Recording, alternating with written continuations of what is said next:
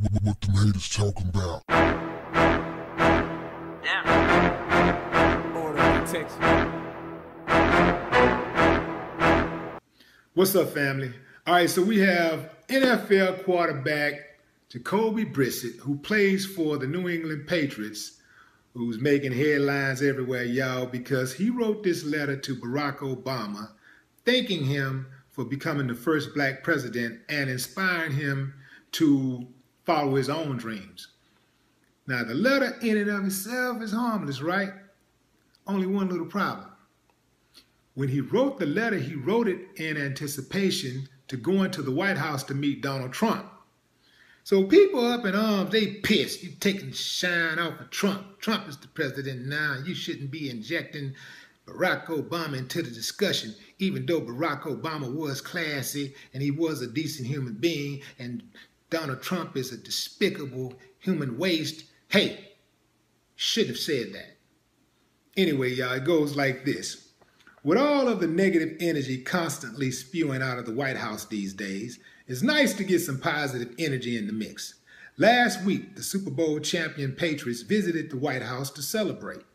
After returning from the celebration, one Patriot player couldn't help but think about President Obama. The player, Jacoby Brissett, expressed his gratitude for Obama in a heartfelt message he posted to Instagram. Brissett included a photo of himself standing next to a picture of Obama signing the Lilly Ledbetter Fair Pay Act, which he signed only his second week in office, more than Trump did in 100 days in office. And if you gave him 100 years, it'd still be more than what he did. Anyway, the message goes like this. Dear Big O, I am writing you this letter to say thank you. I want to thank you for what you've done for this country, outside of politics. Honestly, I don't know enough about politics to judge what was good or bad, but I want you to know that when you said, yes, we can, a young man dreaming a dream from rough circumstances in Florida heard you. When you were elected president for the first time, I was 16, and I watched you make the never imaginable attainable, and I heard your cry to inspire hope. I used these words as motivation and saw your achievement as an opportunity and permission to work to make my dreams come true too. You were the President of the United States, the highest office in the world. You broke a barrier and stereotype, proving not every minority has to use a ball to make a way. You've inspired a lifetime of dreamers, young and old. Now, kids from my community and my future children will know that there is no dream too big. Even they could be the President of the United States. As I prepare for the honor of visiting the White House, I will be there as a Super Bowl champion, and I will think of you, mainly because the White House is a different and better place because you live there. I was a kid that came from nothing, and I am living one of the greatest dreams of my life. I am just grateful for the opportunity to walk on the same steps as you did, and to have a platform to inspire, and I hope to leave my mark on history the way you did. One day, when I meet you, I will shake your hand and say thank you to your face, but until then, this kid is going to continue to dream big until I can't anymore. Thank you for blazing a trail, but for more than that, for leaving a paved road behind you for others to climb on. The biggest adventure you can take is to leave the life of your dreams. He's quoting Oprah Winfrey, to live the life of your dreams. Yes, we can. Dream big. Thank you, Jacoby Brissett. P.S. Holler at me if you need help with that broke jump shot. Okay. Y'all mad?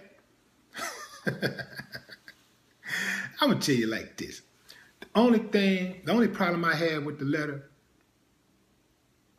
is that when he said that Obama inspired him, you know, he inspired others and he broke the stereotype that not all minorities has to use a ball to make it.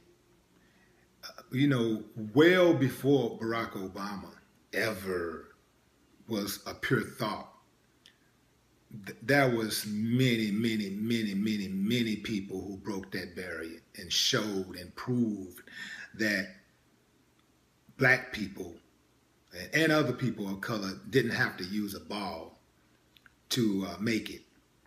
I kind of get where he was trying to go with that. I think that he was trying to salute him for becoming the first black president more than anything, and just trying to honor that.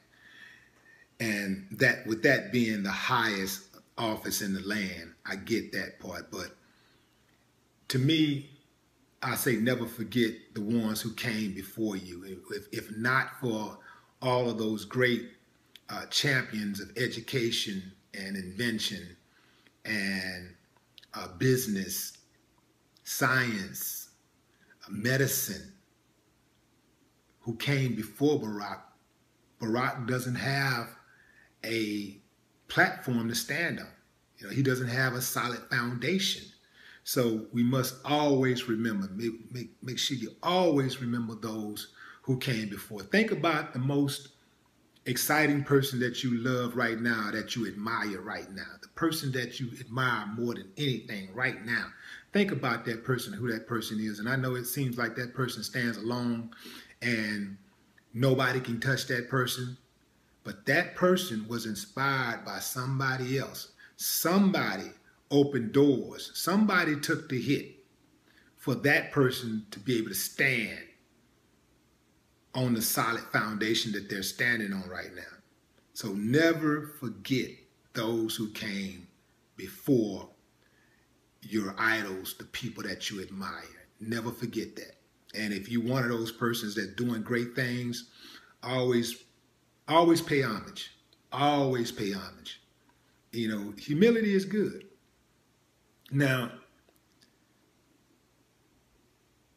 the problem, another problem, I'm going to tell you, the problem that I have as far as with Jacoby's actions,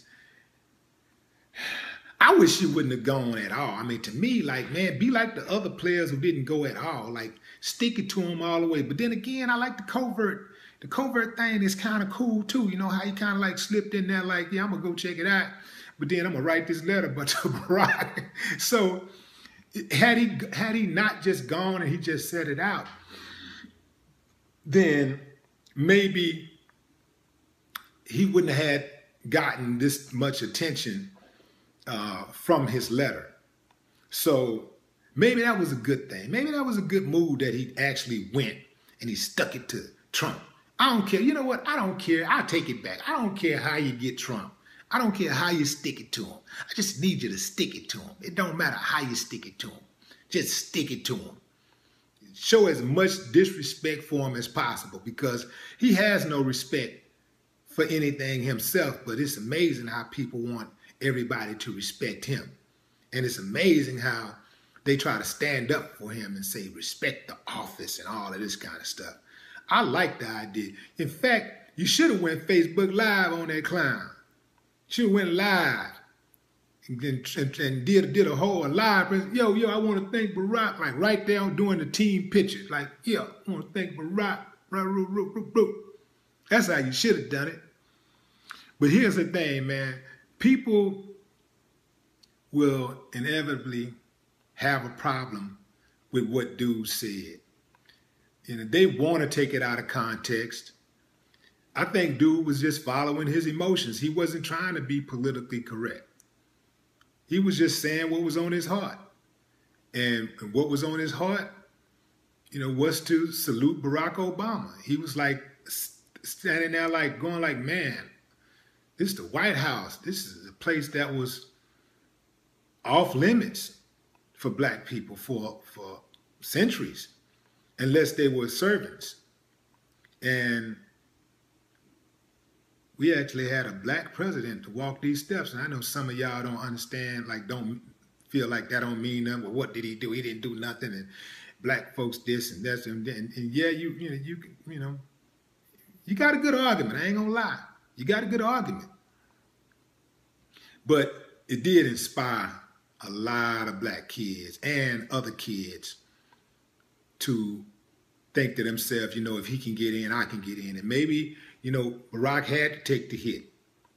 You know, you didn't think it was going to be a walk in the park for the first black president, did you? You know, maybe he had to take the hit so that the next black president can, you know, get things done and be more efficient, be more proficient. And even just do what the fuck he want to do, just like Donald Trump is doing. Go in there and do what the fuck you want to do. Like, irregardless of what the opposition says, because they're going to talk anyway. That's what I was saying about Barack. He should have just, once he realized that the Republicans wasn't going to work with him, like if it would have been me, I ain't talking about no midterms and second term. Man, once I realized a motherfucker didn't want to work with me the first day, fuck them, I'm doing it like I want to do it. I would have been like, fuck all of them out the gate. Soon as I realized they said we gonna block everything you do, as soon as I saw that, I would have been like, okay. And I would have went in. That's how I would have done it. This is a situation where you got a young black man who came from nothing, followed his dreams, was inspired by the first black president of the United States, and he wrote a letter to him thanking him. Out of 45 presidents, we got one. And he acknowledged that. And so what's the problem with that? So if you have a problem with that, you should be asking yourself, not why did he write the letter, but why do you have a problem with him writing the letter? That's what you should be asking yourself. Now, look here, man, if y'all like these videos that I put out and y'all want me to continue to put these videos out like this, make sure you follow the movement. Patreon.com, patreon.com/Willie D Live. Go there and join the movement. The link is in the description. No more talk. What the haters talking about? Order protection.